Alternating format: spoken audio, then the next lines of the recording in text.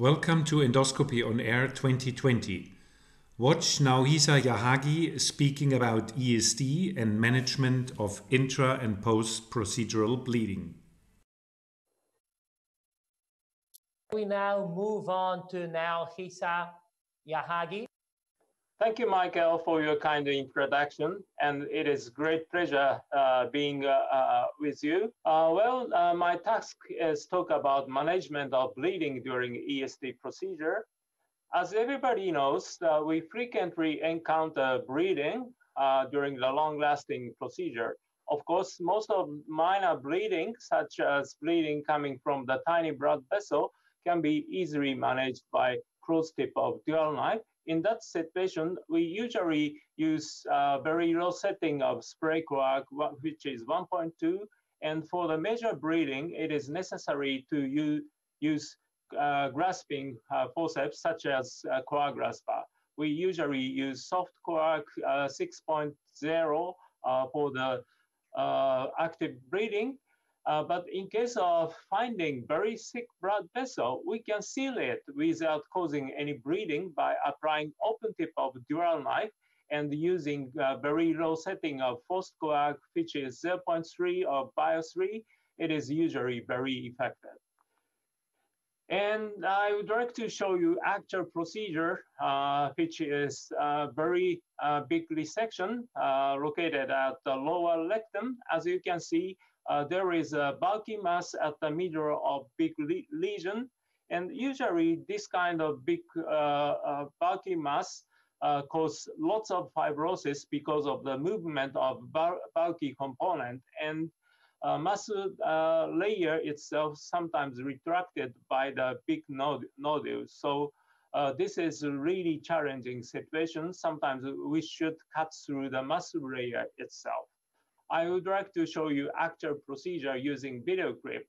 Now you can see the oral side in a retroflex position, and this is the anal side from the anus. I usually start this kind of procedure from the oral side in the retroflex position. And of course, I prefer to use gastroscope instead of using colonoscope because of the better maneuverability of the endoscope. By using gastroscope, I can easily control the direction from left to right or right to left. After injecting sufficient amount of glycerol solution to the submucosal layer, I started initial mucosal incision at the anal side, oral side. Then quickly start submucosal dissection by tracing inner edge of the incised area to open the submucosal space. And if there is some bleeding coming from the tiny blood vessel, we can easily stop it by applying closed tip of dual knife and use the spray coag 1.2. That is usually good enough. After the hemostasis, we can continue the submucosal dissection. And if it is necessary, we can give additional submucosal fluid cushion through the knife at any time, because this knife has injection capability. By pressing foot pedal, we can pump up the target tissue very easily, just pressing the foot pedal. Then following mucosal incision and submucosal dissection become much safer. For the middle size of blood vessel, we don't have to care it because we can dissect there without causing any bleeding by using standard coagulation current, which is swift coag 3.0. But in case of finding much thick blood vessel like this, we should avoid touching it before coagulating it. Therefore, I usually dissect the surrounding tissue to expose the main trunk of blood vessel, then apply open tip of dual knife and using low setting forced coag, which is 0.3, that is very, very effective to coagulate the thick blood vessel. Then we can cut it without causing serious bleeding. In this particular case, I found the tiny opening of the blood vessel. Then I applied the closed tip of dual knife to completely ablate the exposed blood vessel. After finishing nearly 30% of submucosal dissection from the oral side, I switched to the anal side, then injected again a large amount of glycerol solution to the submucosal layer and started the partial mucosal incision and partial submucosal dissection. The maneuverability of the endoscope becomes very poor because of the presence of anal canal, but still we can control direction very smoothly by twisting the shaft of the endoscope. And transparent hood is usually very effective to open the submucosal space. By opening submucosal space, we can visualize the submucosal layer.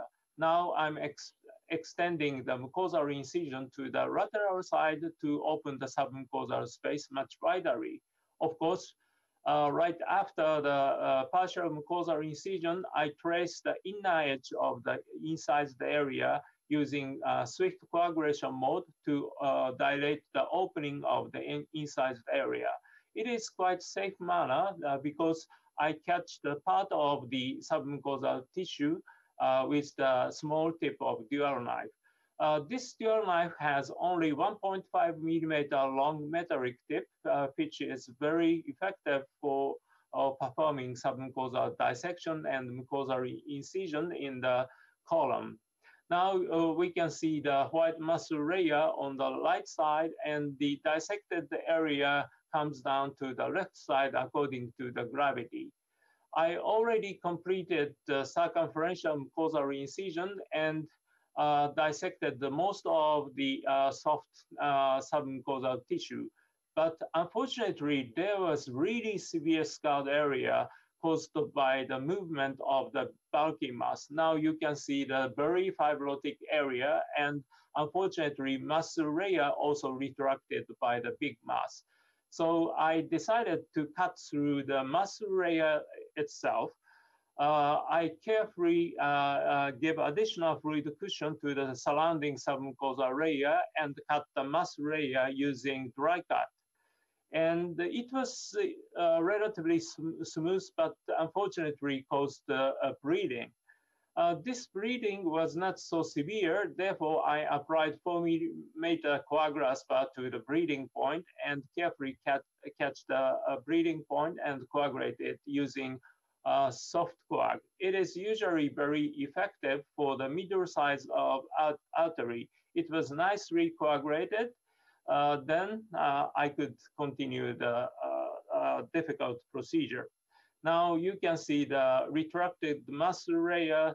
Fibrosis was so severe and it was very difficult to cut through even if I was using dry cut mode. And it becomes a little bit dirty and the maneuverability was relatively poor. But we should cut through this area to complete the procedure. Unfortunately, there was really thick blood vessel within the muscle layer. So I decided to use much wider cup coagulospa, which is 5 millimeter coagulospa, which I usually use only for the gastric ESD procedure. But because of the bigger cup, I could nicely stop the severe bleeding. Then restart the muscle dissection using cutting current with 1.5 millimeter dual knife. It was really tough procedure, but finally I could cut through the fibrotic area and finish the resection. Now you can see the resection bed.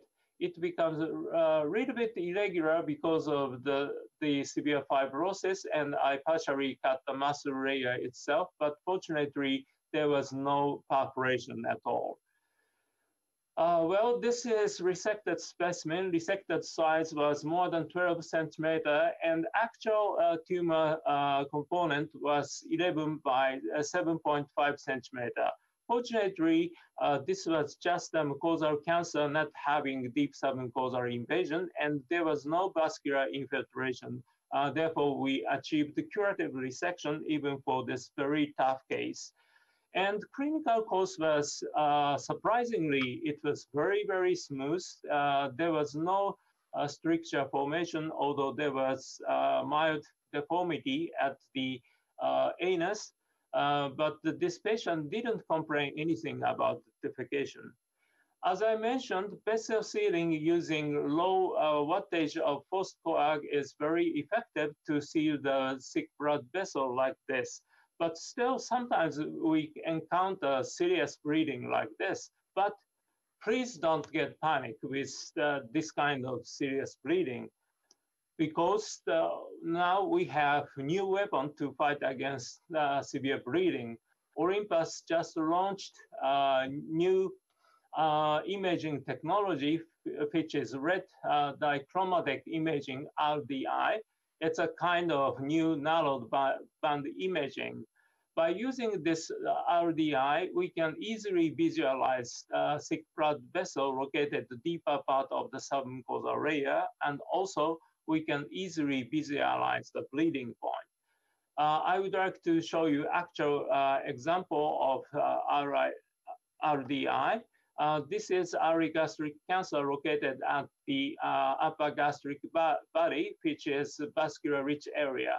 Now you can see the very stressful situation, but by switching RDI, we can easily visualize the bleeding point, and we can reduce the psychological stress by changing color red from red to yellow. So I believe that this new imaging technology, RDI, is very helpful for the management of bleeding during the long-lasting ESD procedure. Thank you very much for your kind attention.